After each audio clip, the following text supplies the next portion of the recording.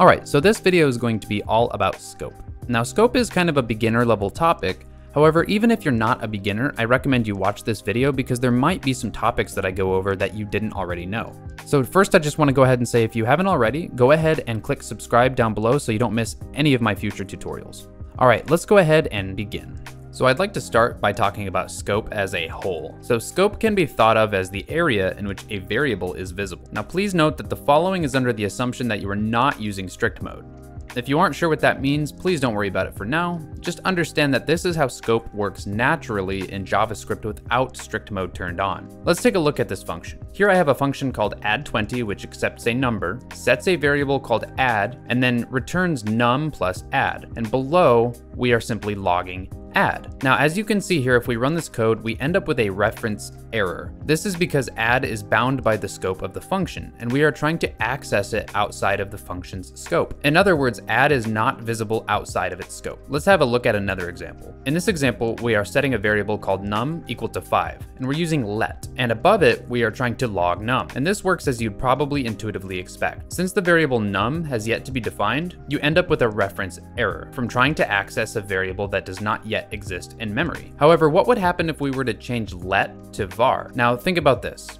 Declarations made using let and const are evaluated at runtime, but var declarations are not. So we end up with undefined here instead of a reference error. Have a look here. The fact that the interpreter knows about the existence of these variables before they are declared is due to something known as hoisting. So I want to take a moment to talk about hoisting. Now, what exactly is hoisting? Well, variable declarations are figuratively hoisted to the top of its scope. So what does that mean? Well, it means that due to the way that the JavaScript interpreter works, or JavaScript interpreters work, you can imagine that variable declarations are moved to the top of its scope and then are set at the point that you defined them, either at or before runtime, depending on if you are using var or if you're using let or const. Sounds a little bit confusing, but let's go ahead and look at an example. So let's have a look at this example right here. I want you to notice that this example gives us undefined when we log it. Now let's look at this example. The only difference here is that we've changed var to let, but this example gives us a reference error. Both variables are hoisted. However, the difference is that variables defined with const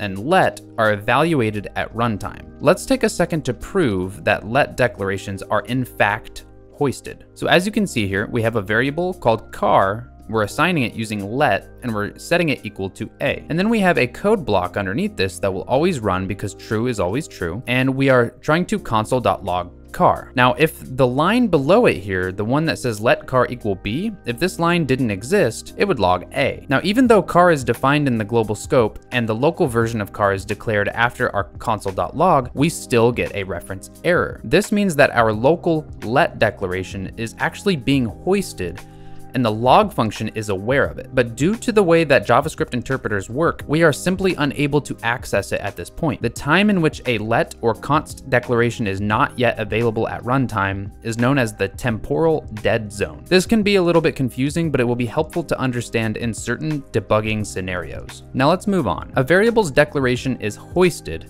but the definition is not. So essentially the following two examples will produce the exact same outcome. So here we're console.logging car, and then after it, we are assigning it using var. And as you know, this log's undefined. The second example here, we are creating a variable called car, but we're not assigning it yet. Then we're trying to log car, and then we're assigning a to car afterwards.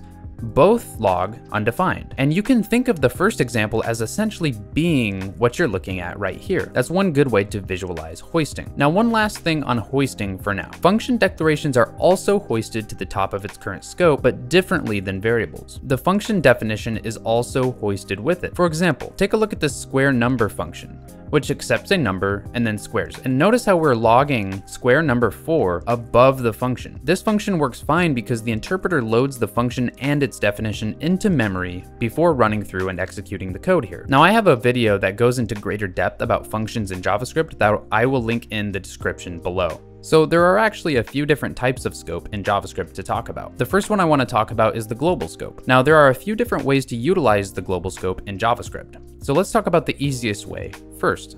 So here we are simply setting a variable called global var, and we're setting it outside of any other scope. Then inside of our concat string function, we are accessing global var. We have access to this variable inside of our function. We call this global scope because every other scope within this module has access to global var. Notice that the function concat_string has access to the global var. Let's take a look at another method of accessing the global scope. Instead of returning the string inside of concat_string, let's set it as a property on the window object. So the window object can be thought of as the global object inside of the web browser. Let's then see if we can access it inside of our log string function.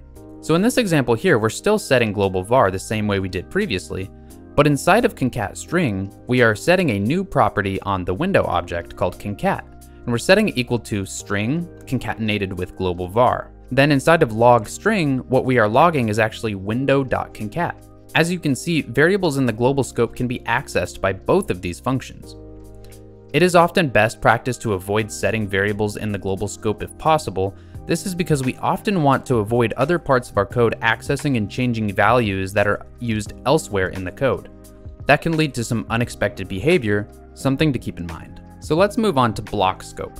Block scope is where things start to get a little bit more tricky, so let's go ahead and talk about it. Let and const are block scoped. What this means is that variables declared using const and let are bound to the block that they are defined within, but var is not. Let's take a look at some examples to get a good understanding of what this implies. Let's look at this if block. Clearly true is equal to true, so the code inside of this block will always run.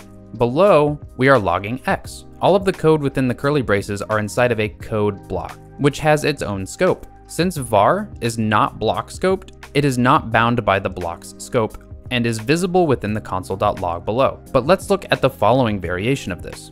All we did here was change var to let. Since let is block scoped, it is bound by the block's scope and is not visible to the console.log. Since that's the case, we get a reference error here when attempting to access it. The same would happen with const. Now I want to show you an interesting example using the same exact example, but let's flip true to false and see what happens with hoisting here with var. Now you know that false is false, of course, and so therefore this code block will not run. Since var is not block scoped and binding declarations are also hoisted, mixed with the fact that var declarations are evaluated prior to runtime, we get undefined here instead of a reference error. So in other words, we still have access to var even though this code block never runs. All right, so the final type of scope that I want to talk about in this video is function scope. Again, I have a video that talks about JavaScript functions and sort of the nuances between the different ways you can define functions, and I've linked that in the description below. I highly recommend you check that out after this video. But let's go ahead and talk about function scope now. Function scope is slightly different than block scope in a few key ways. So we already talked about one of the unique aspects of function scope in terms of hoisting. So I want to talk about another unique aspect of function scope, which is that any variable binding made within a function is bound to the scope of that function. That's different than block scope because only let and const declarations are bound to block scope. Bindings declared using var